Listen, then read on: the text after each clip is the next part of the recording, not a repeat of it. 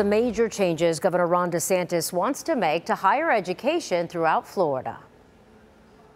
We don't want students to go through at taxpayer expense and graduate with a degree in zombie studies. Governor Ron DeSantis in Sarasota laying out changes for public universities and colleges, including cutting funding for diversity, equity, and inclusion programs, as well as new curriculum requirements he says will be rooted in the values of liberty and Western tradition. Critics already blasting the idea as political dogma. As Governor DeSantis cries about indoctrination, he's preaching his own political perspective to be in our classrooms. Mr. DeSantis' plan also calls for strengthening the hiring power of university presidents, $100 million for recruitment and retention at state universities, and opening faculty to post-tenure review at any time. And in the Bay Area, new changes in the leadership at New College of Florida in Sarasota, despite pushback. Our school, our home, our choice. Action News reporter Julie Solomon shows us why some believe what's happening here will set the tone for the rest of the state.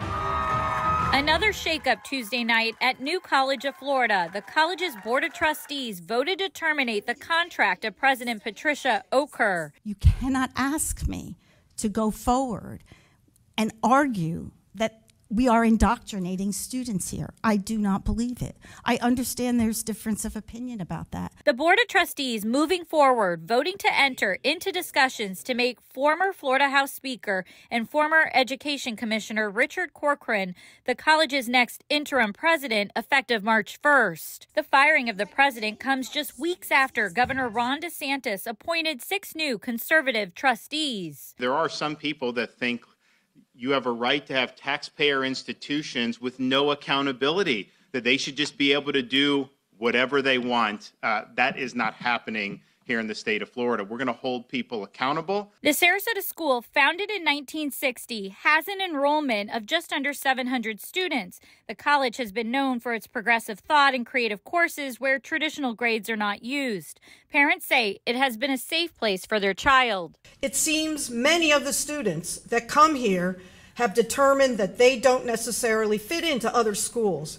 They embrace their differences. Educators, students, and parents spoke out at the meeting during public comment, furious over the governor's changes. He and his classmates have done nothing to deserve the type of disruption that is currently happening to their education. A spokesperson for the governor's office says the new trustees are committed to refocusing the institution on academics, and the college has been, quote, completely captured by a political ideology that puts trendy, truth-relative concepts above learning.